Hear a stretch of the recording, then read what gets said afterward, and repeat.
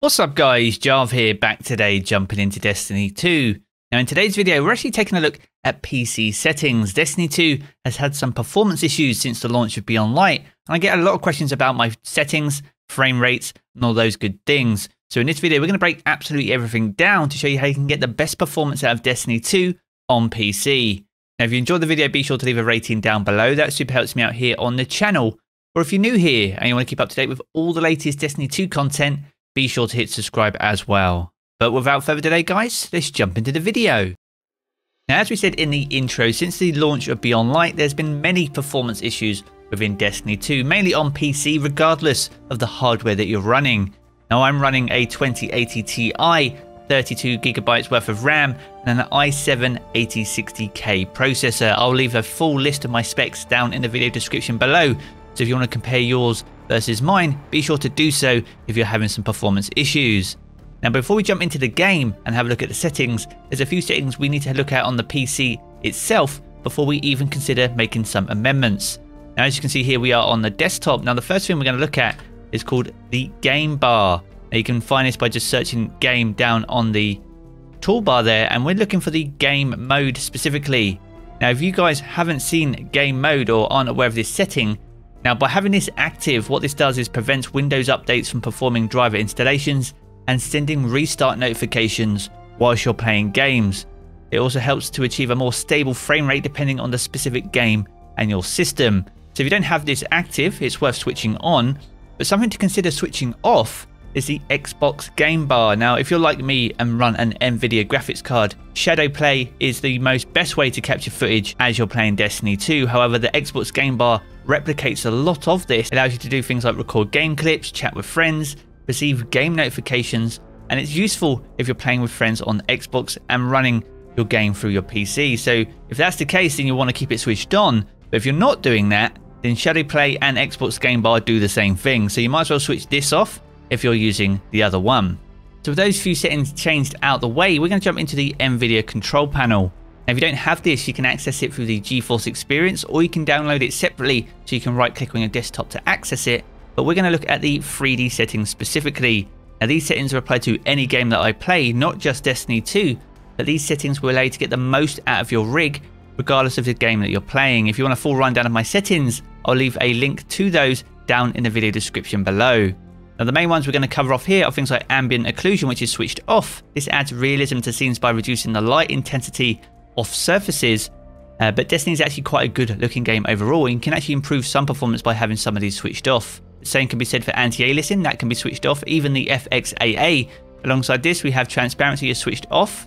CUDA is all. Now this allows you to specify which GPUs can be used for any CUDA applications, including Physics X. This is good for games, but also things like Premiere and Audition if you're into content creation. So make sure to have all your GPUs, if you have multiple GPUs, selected here. DSR I have as off. Low latency mode is off as well. Now this actually reduces the latency by limiting the amount of frames the CPU can prepare before the frames are processed by the GPU. Now all the processing we want to try and make happen on the GPU, whilst Destiny is a CPU intensive game, we want to be trying to limit the amount of CPU usage to improve the game's performance. Now here we have max frame as well, we've got that to off. Monitor technology, I've got a G-Sync, monitor that you can set this to different options. You have things like fixed refresh and ULMB as well, so this will automatically change depending on the setting that you have based on your monitor. If you haven't got G-Sync, this will automatically be set to fixed refresh. From here we've got power management mode. Now this is a key one. Now I've got this set to optimal power. This feature allows you to set a preference for your graphics card's performance level whilst running 3D applications. Obviously if you want good performance, that's all well and good, but you want the best power and frames coming from your GPU. So as a result, you most definitely want to have this set to optimal power and your preferred refresh rate to the absolute highest available. You want to make sure that it's not being capped out in any way and isn't being controlled by any caps that are being applied inside the game. Now server cache is on. Now Destiny actually has had a few performance issues, most notably around some of the changes to the lighting. Bungie did fix that in a recent update, but actually you can improve the performance of Destiny by actually switching that off. So if you have that on, you can switch it off here, but be aware this is on your global settings page, so this will apply to all your games in your library. If you only want to apply it to Destiny though, you can go in the program setting and find Destiny specifically and therefore apply it to only Destiny 2.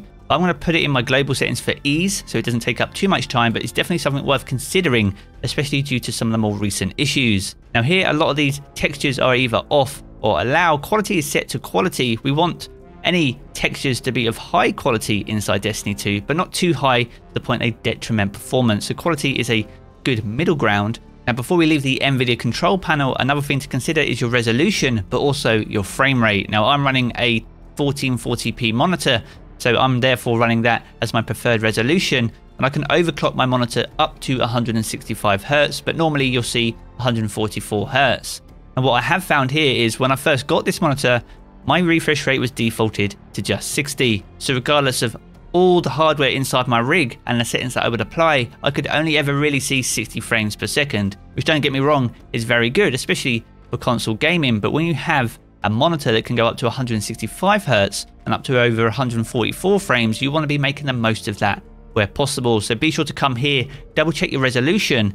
The higher the resolution, the more resources that's going to use on your CPU and your GPU, but make sure your refresh rate is applicable to the refresh rate of your monitor. If it's 60 Hz, it's 60 Hz. If it's 144 Hz or higher, be sure to come here to change it to make sure you're not missing out on those key extra frames.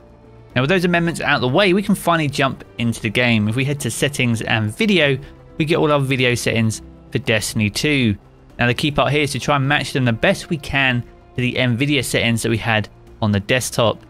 Now starting here, we have windowed full screen. This isn't the optimal option. The optimal one is actually full screen. This will help reduce some of the latency in game. It shouldn't affect your frame rates too much. I use windowed full screen because I have Discord and second and third monitors. So depending on your setup, choose the correct one, but full screen will give you the better overall performance.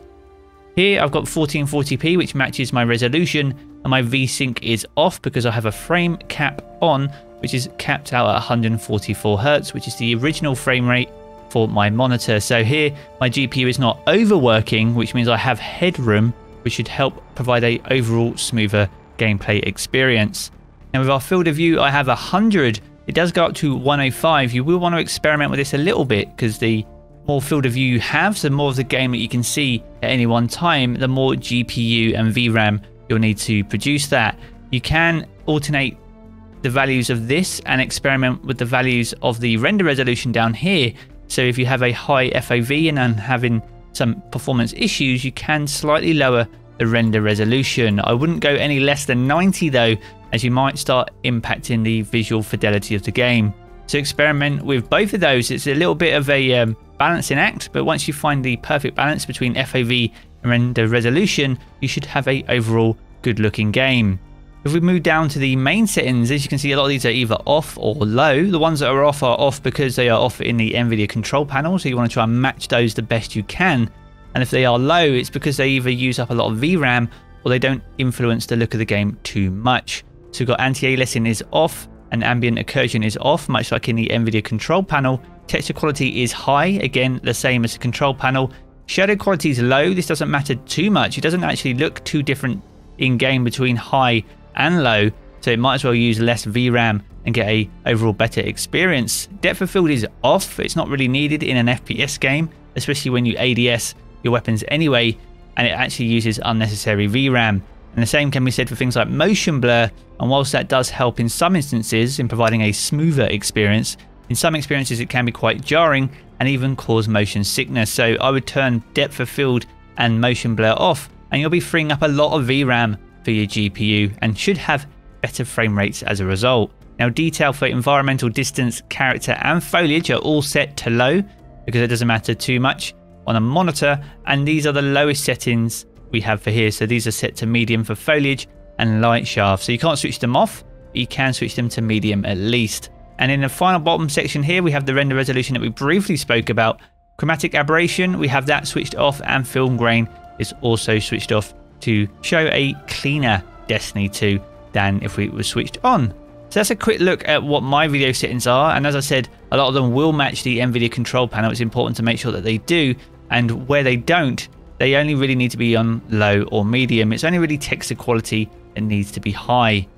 Now with those being said, we can apply those and we can jump into the game and see what sort of frame rates we're getting.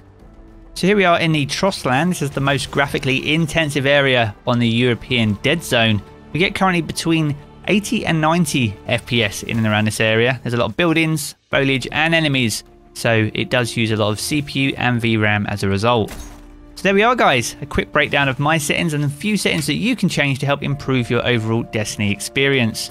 If you have enjoyed this video though, be sure to leave a rating down below, that super helps me out here on the channel.